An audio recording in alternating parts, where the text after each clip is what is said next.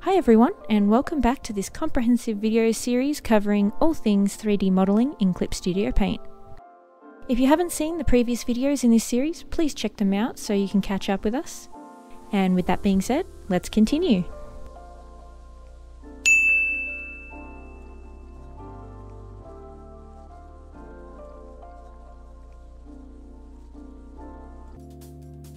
Next, I'm going to talk about what's called the object launcher. We're going to go through all these little icons and I'm going to explain what they do. So these arrows, these just sort through your object list. So if I go next, it's just going to go to the next model. Cycle through them all. This is really good if you have a model off screen. And by off screen, I mean off canvas. So you may have dragged a model onto your canvas and it's not there. You have no idea where it is. That probably means it's off somewhere in the space, just hasn't gone onto the canvas properly. You can sift through the models and actually find it. So I'm going to actually zoom out a bunch. And I'm going to drag our chair right off into the netherworld and go back to our door. I can't see it anywhere. All I have to do is go, oh, there it is. It's somewhere off here. I zoom out. There it is. And I can just grab the perspective and drag it back onto the canvas. That's all these arrows do. Just cycle through your layers. Very useful tool if you have a lot of models on the screen. The next one brings up, as you can see, the display object list. This is everything that is in your 3D space. It's actually here as well, although you have to press the drop down menu to access it. But if you want a more spacious view, this is a little cramped, you can just click the wrench and bring it up. So the camera is always there because your eyes are technically the camera. The view is the camera. Ambient light is what it described as. So it's just what you call bouncing light. So light just doesn't dissipate when it hits the floor. It bounces off, getting weaker and weaker. So this is just that. But directional light, so that's the actual light source. Say like the sun, if we get rid of that completely, it's in darkness. That's also very important. The second directional light is great if it's an artificial light source. So say your character is in a club and there's a neon sign over here, and then there is just a lamp or something here. I don't know what kind of club that is. We can have one directional light coming from this side, and we can do another one coming from this side. And as you can very clearly see, if I click on it, I can actually change the color of the light, which is just great. So if I want to come from, let's say, over here, and I want it blue, and I want the other direction to come from here, and I want that to be like a warm, yellowy kind of light.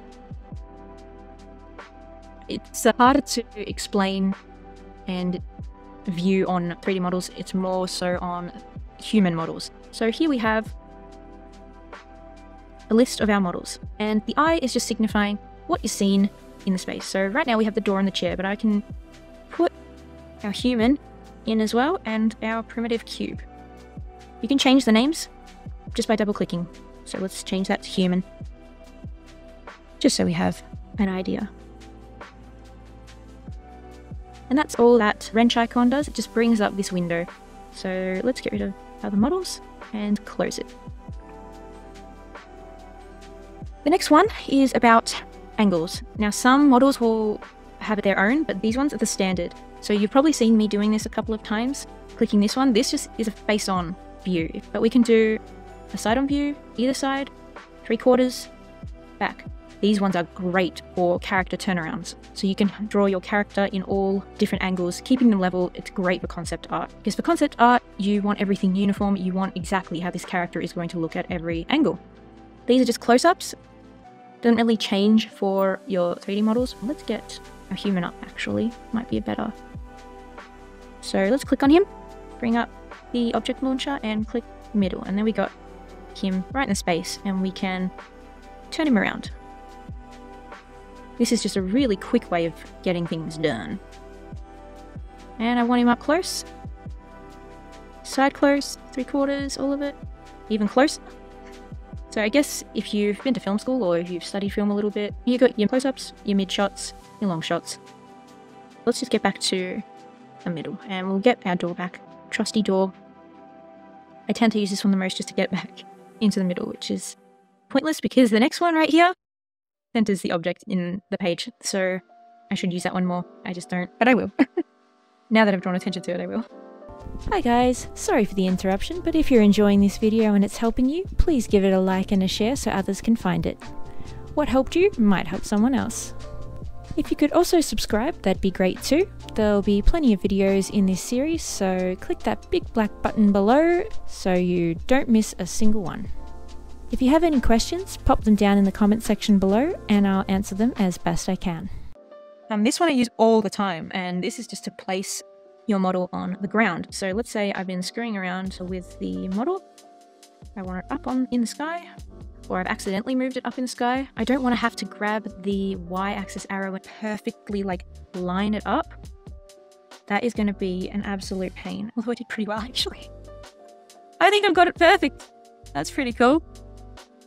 Oh, okay, a little bit. So yeah, if you saw just by clicking it, it jumped up a bit, and that places the model on the ground level, the grid. So again, I'll push it down, like that, and it pops back up, which is invaluable for making scenes, especially when you need everything even on the same plane. This next one here is the reset movement, and by that, the parts. So if we click once and then click again on the door, and I move this around just to have it open. Again, there's an easier way of doing this, which I will explain later. And I don't like it. I'm like, ew, no. All I have to do is click reset and everything returns to the default layout. The next one right here is the scale. So I've clicked on our model and say I want a tiny weeny little door, and oops, no, I don't want that. All I have to do is just reset the scale. So there we go. It goes back to normal. Try it again with a big version. It's huge. Click that and it goes back to normal. But the reset scale also applies for these new boxes. So again, if you just want it back, click that. The last one is rotation. So if I've screwed around with the door and I really don't like it, all I have to do is select reset rotation. So you see the little arrow in the movement, it's just rotation. This symbol here is reset. So you can see a tiny version of this icon in these two. So this is just rotation, this is scale. We just click reset rotation and we get it back. And I'll click center to get it back to the center.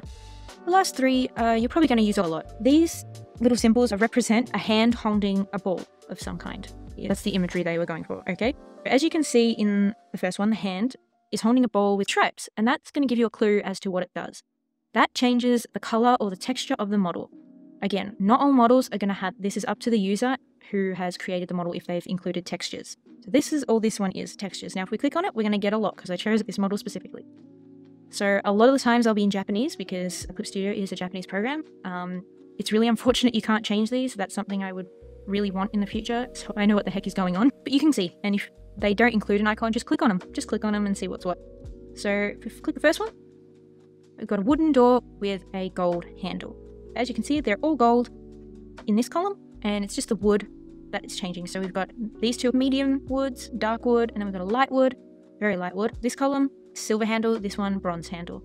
Got the Olympics indoor handles right now. Color can also impact how you extract lines from 3D models and the textures, so they can be useful, and I'll show you that much later on. So we've got what looks like a white wood. That looks nice with the silver, I think.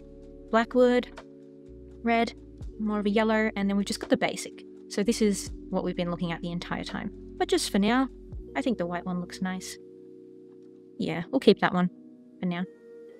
Alright, the next hand is holding just a solid ball, and that represents the model itself. So clicking this will actually change the layout of the model. And I chose, again, this door because it has a lot. Not all models are going to have this. So we click 2. It's changing the layout. We've got glass. Let's rotate this just a tad so we can see. And lots of little changes to the actual physical part of the door. So the last one is also a solid ball, but it has this little kind of symbol there. And the symbol is actually a very common symbol in 3D modeling in general. It's the bones. A bones of a 3D object. So if you model a character in Blender and you have to put a skeleton for movability on that character, it will look like that. It's like a pyramid kind of shape. But what this represents is just movability. So if your model has any parts that move, which this one does, you'll find it here. So this one is just opening the door. Again, they're in Japanese or Korean. Some models are made by English speakers, so they'll be in English. But again, just if they're not, just fiddle. And that's it for this video, so please subscribe so you don't miss the next one. If you have any questions, pop them down in the comment section below and I'll answer them as best I can. Don't forget to like and share, and thank you for watching. Bye!